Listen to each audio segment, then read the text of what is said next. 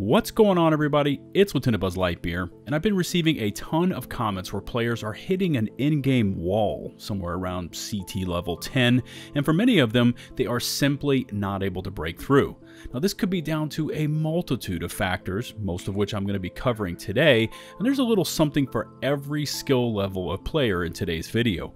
But before we begin today's video, I would again like to convey my thanks for all the love you have been showing my Outriders uploads. I mean, the response has been phenomenal, and I'm still stunned at how fast my channel has been growing. So again, thank you. Now, just in case you haven't yet smashed that sub button, please do so. And don't forget to ring the bell to never miss a future upload notification from my channel. Now, today's video is a bit longer than usual, so I will leave timestamps in the video description and in my pinned comment for easy reference. And let's get this one going.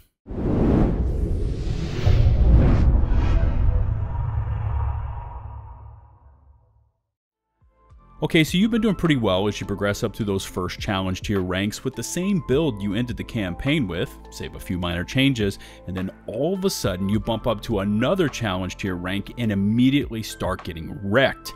And you're sitting there trying to apply logic to the situation, like, I was doing fine 5 minutes ago, but now I'm super squishy and I can't do any damage. Believe me, I know just how you feel, and that's why I will do my best to list out anything and everything I can think of for you to try so that you can bust through that wall and make it to the end of the challenge tiers. First up is something that seems so basic, but I still see players getting caught making this error because it makes no sense how it works in the game. What I'm speaking of is item level, which is displayed on every piece of gear and weaponry that you have, and you can see it in the top right hand corner of your gear and weaponry pop-ups. Now, what Outriders does not tell you is that there are hidden stats that affect every portion of your build baked into each gear piece and your weaponry. Just as an example, watch as I toggle between my normal level 50 assault rifle on my techno build over to a level 37 LMG, and what you want to pay attention to is my top line stats. Now, you would naturally expect my firepower rating to go down, as there is a 13 level difference between the two items, but watch my health and anomaly power as well.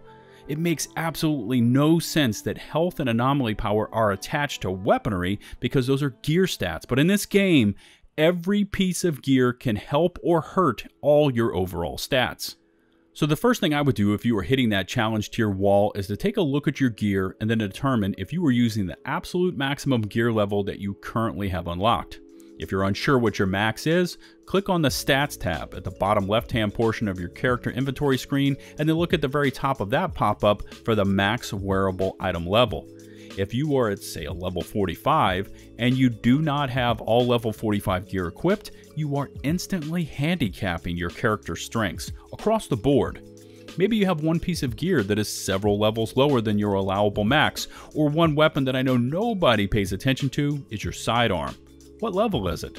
Even if the gear you are capable of equipping is not perfectly matched to your build, it will still put you on an even playing field with the content you are now attempting. Watch as I jump back and forth between these two different gloves. One is a level 45 and the other is a level 50. Now, naturally, you would think that my armor and firepower are going to change because the level 50 gloves are fully upgraded and have higher levels of both. But watch my anomaly power and even my health can change as I toggle between these two gloves. And both of these gloves have 0 attributes or mods that are directly tied to either of those stats. But here they are changing. Through basic experimentation and using my character at a level 50, as long as the gear was within at least 4 levels of my max, it seemed to stop affecting indirect stats. For example, once I took those gloves from a level 45 to 46, they stopped affecting anomaly power and health while still adjusting firepower and armor, which they naturally should.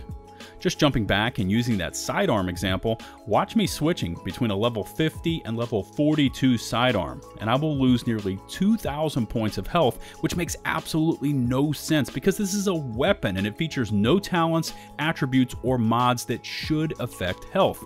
So, make sure to check all your currently equipped gear and match it to your current highest available wearable item level, even if it is not perfectly matched to your build concept, so that you can start setting yourself up for higher CT clears as you push towards the hardest difficulties. Okay, next item to throw out there is the horrible multiplayer shortfalls this game has. I'm sorry, I'm not trying to push its nose into the sand, but oh my god does Outriders lack in the multiplayer experience. Not only can it prove terribly laggy, but many times when I do enter multiplayer, my latency spikes through the roof. I will get shot by enemies that haven't even yet peeked from behind cover on my screen, but there they are pushing damage on me and I have nothing to shoot back at. But possibly the worst item about multiplayer is the fact that many of your mods and effects do not work in this game mode. And this one really stings, especially if you have been putting in the time to grind out those gear pieces with the right attributes, and then you're taking your chances at the mod station with Dr. Zahidi. Then you go and play multiplayer only to find out that several of them don't seem to ever proc or register that you have them on your builds. For example, for me on my Toxic Techno build, whenever I go into multiplayer, Toxic Lead, the mod I use to replenish my mag, and that procs through killing targets afflicted with Toxic, simply doesn't register. So even though I am crushing targets and applying Toxic, my Blighted rounds run out, and I end up having to wait for them to come back off of cooldown. Now in this case, Trick Up the Sleeve, which is a tier 1 Techno class mod, seems to work much better, but you get where I'm going here, right? You spend all this time searching and farming for the best gear, then you go through the mod process thinking that you've got something really special, only to enter multiplayer and see your hopes crushed when several of your mods don't even function. So here's my advice to you, and it's going to come in several different levels. First, I would try to avoid multiplayer on CT content if possible. Or, and this is my second point, at least try to coordinate with your squad so that everyone is using different builds. Two Technos vying for kills, both trying to use Toxic Lead, will lead to your squad getting wiped very quickly when they both lose Blighted rounds and become very mortal. Now, I've also encountered issues with mods like Vampiric Mag, or mods that are procced by landing critical strikes like Vein Ripper, Reforging Bullets, and I would like to say that I do have my doubts about mitigation from death and just how accurate it registers kills when aiming down the sights. But not all the mods not functioning correctly produce negative effects. Even now, Emergency Stance procs and then the Rock Golem incoming damage reduction stays active, even after the rock animation has worn off. So I am still using it on my builds until it is fixed.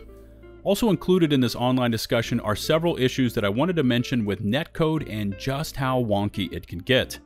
I have been in numerous play sessions where I have noticed that when a fast-moving target is running perpendicular to my position and I aim and fire at that enemy, the bullets do not register as hitting that target. I've watched them back on slow-mo and my aim is spot on. The reticle is directly on that target, but it's like the bullets are hitting nothing but air. Also, there are times when I start shooting at a static target, like when the insurgents take cover and then peek their heads up to look around. I put my reticle directly on their heads, fire, and the bullets end up going towards a different area than I'm even pointing at. It's not too far off, but it is clearly not where my reticle is aimed. Now, with this being said, I have started adjusting my playstyle to a more linear approach, and if you were experiencing these same issues, hear me out. Wasting rounds on a fast-moving target while standing out in the open taking incoming damage can quickly get you killed and ultimately super frustrated. Instead, I've actually stopped shooting at those targets that make those hard angle advances, and instead, I let them get to their chosen areas where they will normally stop running and then turn to face me. And that is when I aim for their heads and down them. There are more factors involved with accuracy, like are you moving or stationary, but the main point here is that you need to try to go directly at your targets in straight lines to ensure the best accuracy. I don't know if we can call it server lag, desync, or just inaccurate netcode, but if you want to avoid getting folded while shooting phantom targets, try out this tactic I just spelled out for you. Let's keep this online squad play discussion going, and I know that I said that I wanted you to try to tackle CT content solo if possible, mainly due to the mods not working in group play, but if you are still struggling, there is absolutely no shame in just asking for help. Maybe it just comes down to time constraints or some other factors that are affecting your gameplay. I frequently help others that need a little boost to get them over the top, and luckily, Outriders is completely crossplay enabled, so I can just play on my PC with others on their consoles and vice versa. Now, if you were wanting to take this route, the first place I would recommend you start is on Discord. And I have my own community Discord server already set up that is available for you to use as a tool to assist you. Now, since there is no in-game communication in Outriders, I highly recommend you start using this free tool to jump into voice comm rooms so that you can communicate and plan amongst the squad.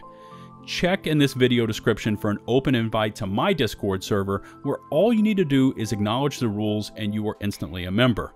Once there, you can post in the Outriders LFG channel, find others to squad up with that can play at your most convenient times. Plus, I have plenty of open chat rooms, so you can hop in there and squad chat during the missions. If that is a bit too much in terms of commitment, you can always find Twitch streamers in the directory offering assistance for CT clears while they stream. Now, I haven't been able to personally stream this past month due to IRL obligations, but I hope to resume next week, and I will be offering this service, and I can personally recommend others like Macho, DJ Tickle, Capo, and Pwnstar, to name a few. All you need to do is join in their streams, add your name to their waiting list, and they will bring you into the squad, help you with whatever CT mission you need, and it is done. Now, if you are interested in taking that route, I will leave links to not only my Twitch channel, but all the others I just mentioned, and make sure to tell them that I referred you. At this point, you've checked over your gear, and maybe you found one piece that was many levels behind your current max wearable rank. You also understand that certain mechanics of squad play, namely the mods, will not function and will therefore hold back your CT progress. You've also got free resources like Discord and Stream to find someone to help get you over that hump. And this now brings me to the final part of this video, and it's all about crafting your CT build. Now, I personally don't recommend you start nailing this down until you're near the end of your CT grind, unless, and here is a big disclaimer, you have found some perfect pieces of gear that you have managed to mod to exactly what you want as you look ahead to hitting rank 50.